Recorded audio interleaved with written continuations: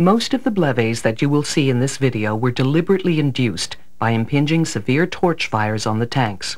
In some cases, the tank shells were mechanically weakened.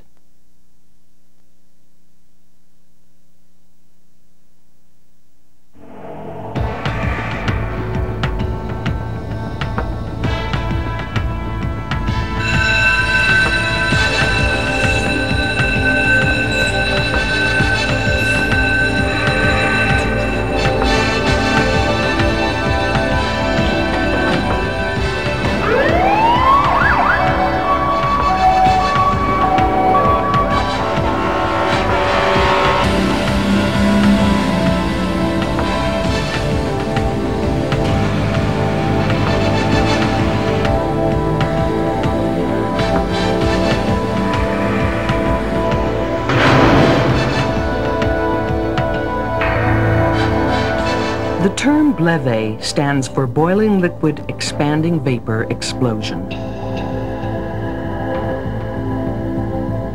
We find liquefied gas tanks everywhere around us. There are approximately 1 million propane storage tanks and 14 million refillable cylinders in use across Canada, including in our own backyards.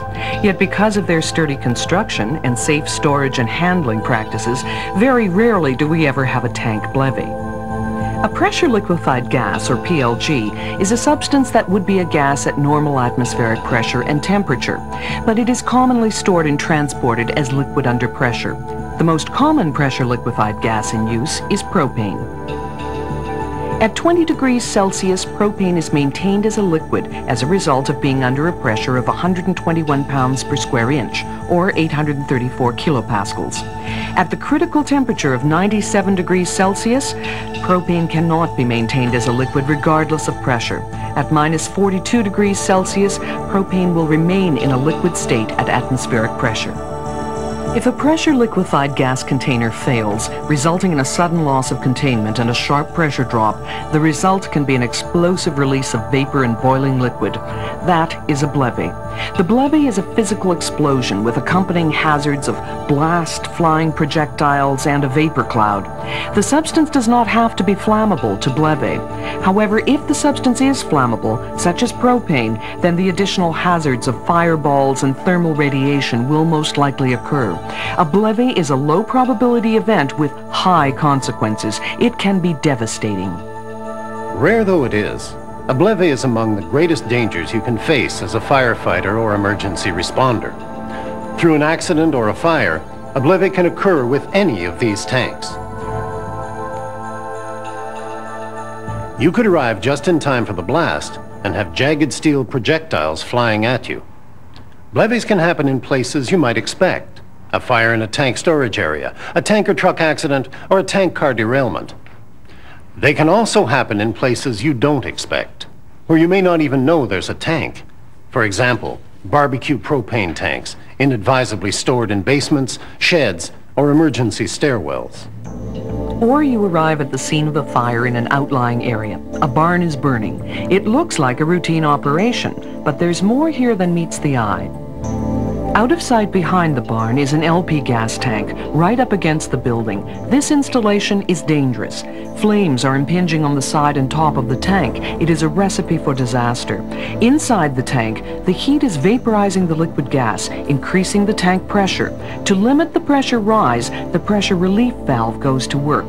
However, in relieving the pressure, the PRV also lowers the level of the liquid in the tank.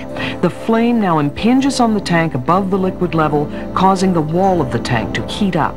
The heat builds up to high temperatures, weakening the steel critically. The weakened metal under pressure allows the tank to fail. The bleve erupts with a huge fireball and thermal radiation. It sends out a shock wave and sends tank fragments rocketing.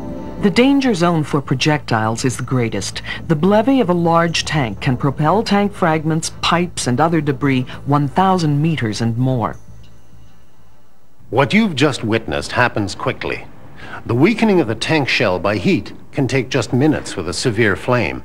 Tank failure and the bleve itself occur in a fraction of a second. Let's take a closer look at what can happen. Exactly how does fire cause a tank to bleve? The fire heats the tank walls rapidly and unevenly, driving up wall temperatures over the vapor space much faster than where the liquid is in contact with the tank shell. As the PRV cycles to reduce the pressure, gas escapes, lowering the liquid level still more and exposing more vapor area of the tank shell to the rising temperatures. As temperatures soar, the steel walls rapidly lose strength.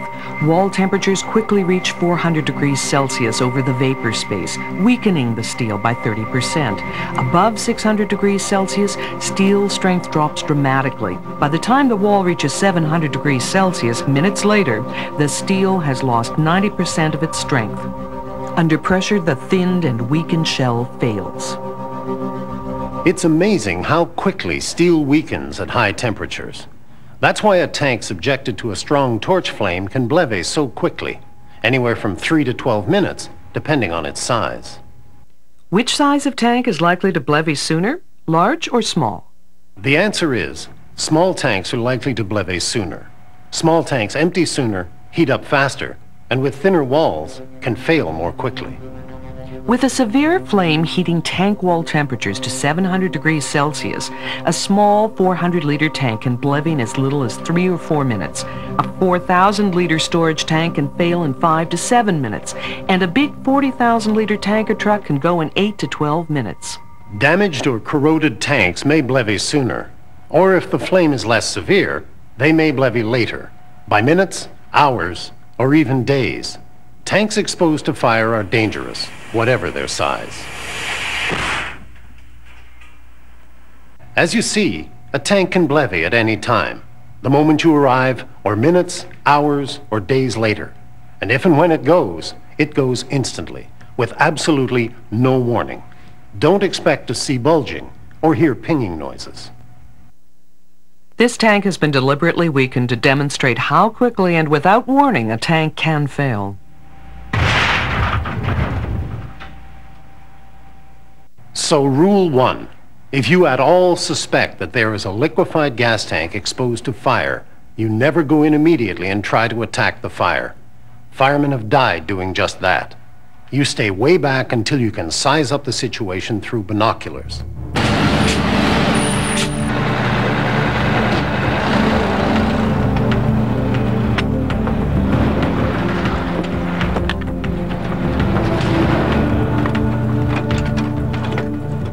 What is a reasonable distance for emergency responders to approach in assessing a potential bleve situation? This is a key question. A bleve involving a flammable substance poses 4 main dangers. Fire. Thermal radiation from the fireball. Pressure from the blast. And flying projectiles, with the projectiles being the farthest reaching danger of all. First, let's look at the fire hazard. If the release is ignited, there's an immediate fireball. Tests show that when a 400-liter propane tank bleves, the radius of the fireball is about 18 meters. For a 4,000-liter tank, the fireball radius more than doubles to 38 meters. And for a 40,000-liter tank, it more than doubles again to 81 meters. Heat will be radiated in all directions. A rule of thumb for measuring the danger zone from thermal radiation is this. Firefighters in protective gear and breathing equipment should be no closer than 4 times the radius of the fireball, down to a minimum distance of 90 meters. For a 400-liter tank, that translates into a minimum observation distance of 90 meters. For a 4,000-liter storage tank, it is 150 meters. And for a 40,000-liter tank, it jumps to 320 meters.